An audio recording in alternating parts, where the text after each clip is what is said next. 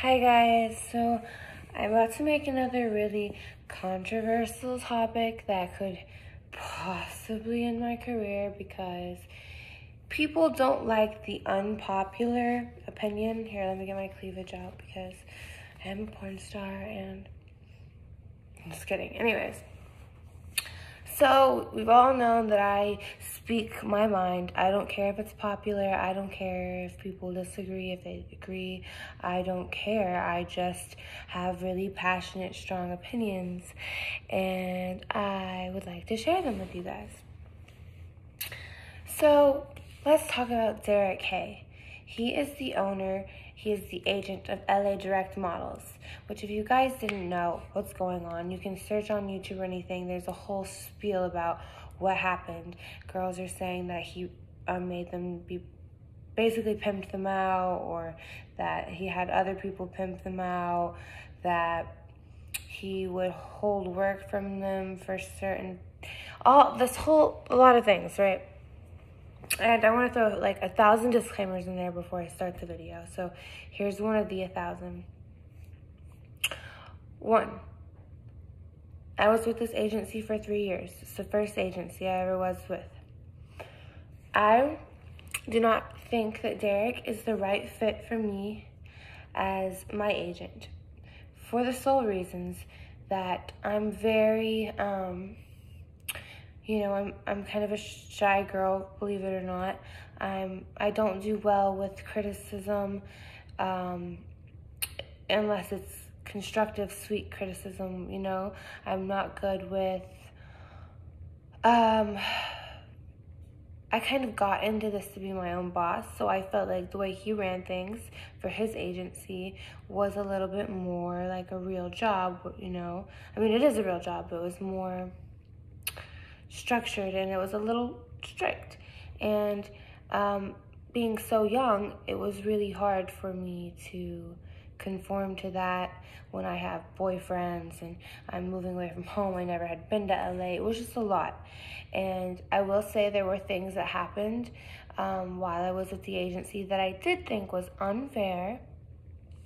I mostly found things unfair from the accountant lady, even though apparently she was coerced by Derek to be mean. But I don't believe in, if someone tells you to be mean, you be mean.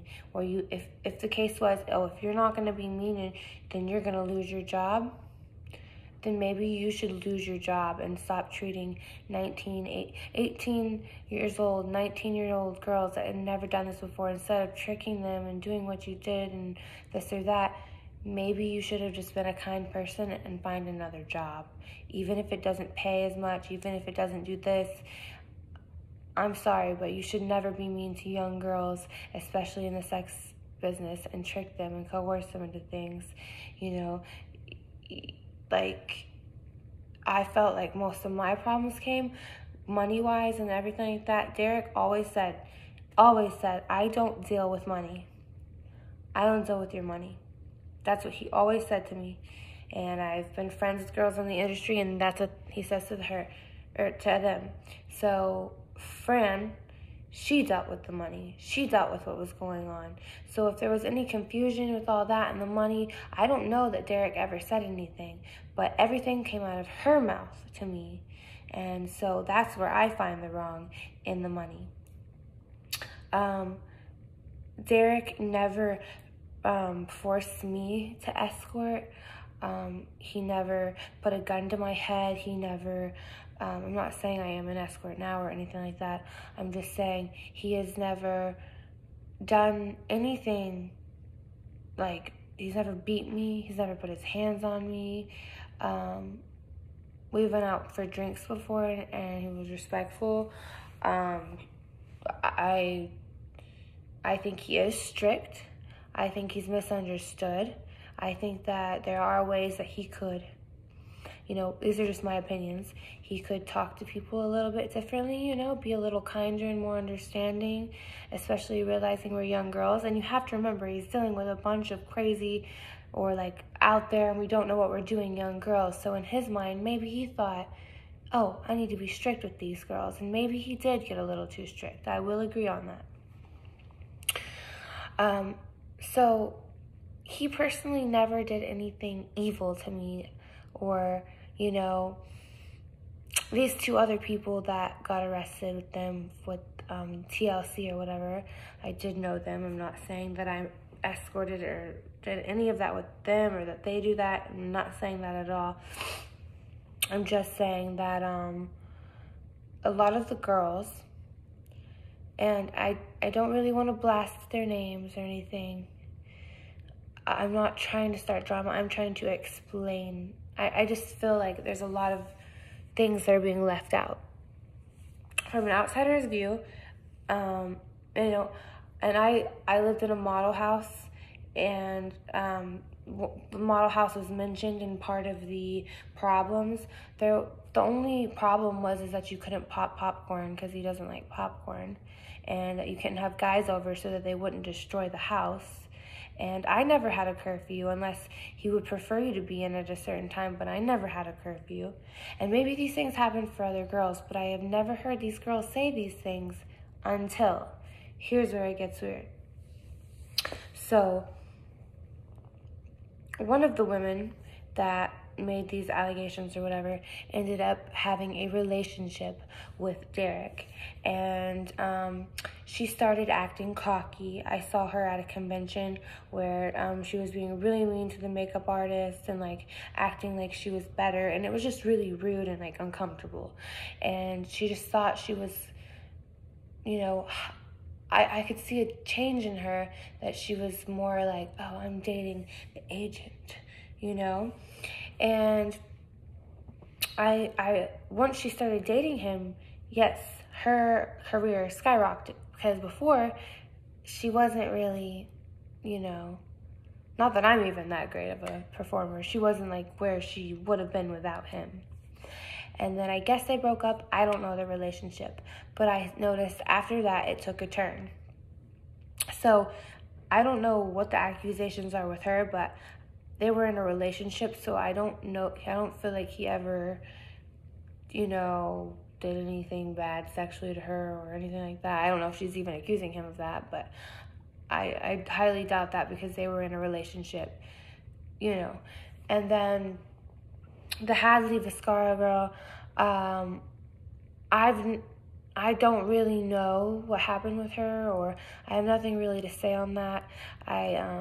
If things did happen that made her feel uncomfortable, I'm very sorry, and I hope that you're okay. It's his word against your word, I don't know, and if anything did happen, I'm very sorry. And then we have Adria Ray, who, they were tight. I'm pretty sure they golfed together, played tennis together. I'm not sure what they did, but she used to kind of be my friend. Not really like close friends at all, but we took a long road trip to Vegas and stuff, and they're really good friends. They hung out. They went to pool parties together. They went to like industry parties together. They were really good friends until, and I don't know if I have anything to do with this, but her boyfriend at the time, Lucas Frost, basically abused me on set by forcefully coming in my eye and then having rough sex with me whenever the scene was not rough sex, and it was the roughest sex I've ever had, and I felt very uncomfortable. And then, as my agent did, he's supposed to protect me, he said no more shooting with Lucas Frost for these girls, because he ended up putting on Twitter, if you're this, I'm going to come in your eyes on purpose, and like being mean to me right after our shoot, which I was very kind. I'm not mean, nothing like that. So then the problem started. I think that this is public. This is not me spilling the beans. She was pregnant. I don't know if she had a miscarriage or an abortion, whatever, and he wanted her to pay kill fees. Kill fees are a very regular thing. Their agent fees are a very regular thing for every single agent, every single thing. Maybe you could have took it a little lighter on that time. Maybe, my opinion is, she had a boyfriend, and when you do get a boyfriend, you start steering away from porn a little bit, and as a business, Derek was probably thinking, and they maybe became less friends, and she didn't get all the, people play favorites in life. There's always the teacher's pet. There's always something. And I just remember them being such good friends and she talking about it and they hung out. And then all of a sudden, there's a switch. And to me, that's what's concerning. And these girls have escorted and they have done these things and they'll have their money out and they're showing all the things that they bought with it. And they've never talked about how it was so bad that they did that or that this is something they didn't want to do. And like, they chose to do that. And Derek he doesn't own this escorting thing at all. He is just an agent for porn and a feature dance agent. And I've been at dinners and I've never, I don't know. I mean, I can't speak upon what I have not saw, but from what I've seen, I see a lot of things that don't add up. Like, Sophie was his girlfriend. She got lots of cool gigs because of him. They broke up and then now this. It's just, I feel like the Me Too movement is just kind of a little out there. I'm not saying that Derek is the most amazing man in the whole world. I'm not saying that he's the worst guy in the world either. And there are people in the industry that do have his side. And, you know, it's just scared to publicly talk about like I am, because all those girls are going to attack me and they're going to be mean to me. And I want to say personally to you guys, I'm really not trying to be mean or trying to put you down. And I'm sorry for anything that you encountered that made you upset as a person. I'm just saying from an outsider standpoint and sticking up for my old agent, even though I said he's not the agent for me. Sometimes we just don't work well with people. I'm just saying that I don't think it's fair to bring up escorting and saying that he did this or that when you wanted to do that, when you wanted to make that extra cash. And you're just, I don't know if it's you guys wanted to be on the TV show, you want to get the notoriety so you can get bookings more. I know a lot of people hate Derek because they think he's mean or unruly or he does some things on, like, there's even companies that won't work with him. And, you know, maybe Derek is a little harsh. I'm not justifying that. I'm just justifying I'm just talking about this particular situation. I'm not saying he's good or bad. I'm not saying that you girls are bad or liars or this or that. I just think that you've really kind of exaggerated and you kind of made someone sound a lot worse than they really were, because maybe I don't know if you're getting money out of it. I don't know what you're getting out of it. It kind of scares me for other agents and it scares me for other people. What could a girl say in a time where Me Too is such a big thing? What could girls say, and how do guys get out of it when a bunch of girls team up and they're porn stars, they're money hungry, we want money, we like money, we want money, like we want notoriety, we want to be on TV, you know what I mean? I hope that you guys understand what I'm saying. Like I hope I don't get hate for this.